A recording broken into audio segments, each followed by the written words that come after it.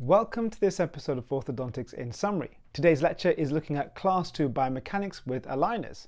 Now, this was a lecture by Dr Bing Fang, and it's one of the lectures as part of this year's first International Orthodontic Foundation, which is run online. This was run by Ravi Nanda and co. It is a really good symposium looking at the scientific breakdown of new contemporary ideas.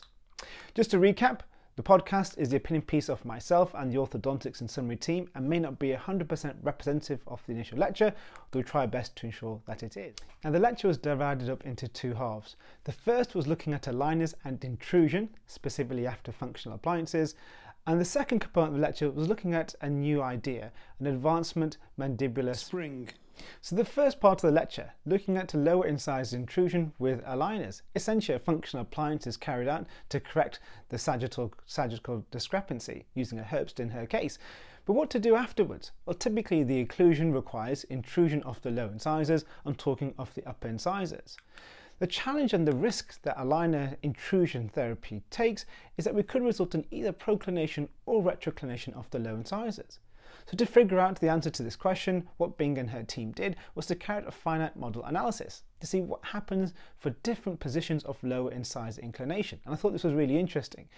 Their findings showed that when the lower incisor to mandibular plane angle exceeded 100 degrees, proclined lower incisors, the intrusive force was anterior to the center of rotation. Naturally, that results in then proclination taking place further, or buccal crown torque and lingual root torque occurring. The opposite was true when it was found for the lower incisor to mandibular planes angle to be less than 100 degrees, falling into the average patient. This intrusive force was now behind the center of rotation. This resulted in having some lingual crown torque taking place and buccal root torque occurring. So what was the conclusion from this when it comes to our mechanics? Well, when we have Proclined teeth, intrusion should be carried out with retraction at the same time.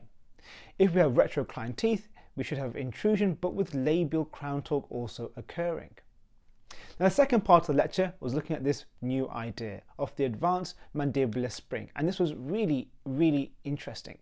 So what is it? Well, essentially it is a spring which can be embedded into the aligner itself. The patient has an option to be able to detach it.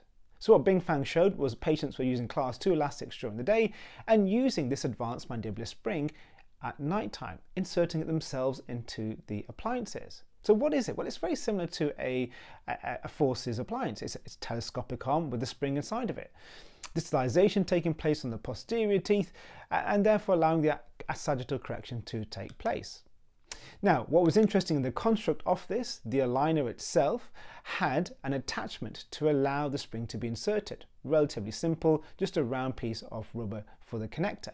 And the patient was able to insert it themselves, similar to how we get patients to use class 2 elastics. They have a point of attachment and insert it.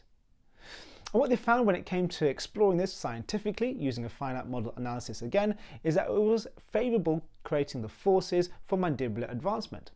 The periodontal forces that were experienced across the dentition were even and promoted mandibular growth, both at a dental level, but also looking at things from the condylar perspective as well. I thought it was a really interesting lecture. I'm looking forward to seeing more coming up about the Advancedmandibular Spring and seeing how patients get on with putting it in and taking it out. Quick update for me, well, looking forward to the next blog, which we're going to be covering rapid maxillary expansion on, and the next summary topic from the AAO, which took place back in May. As always, please do subscribe and look forward to the next episode.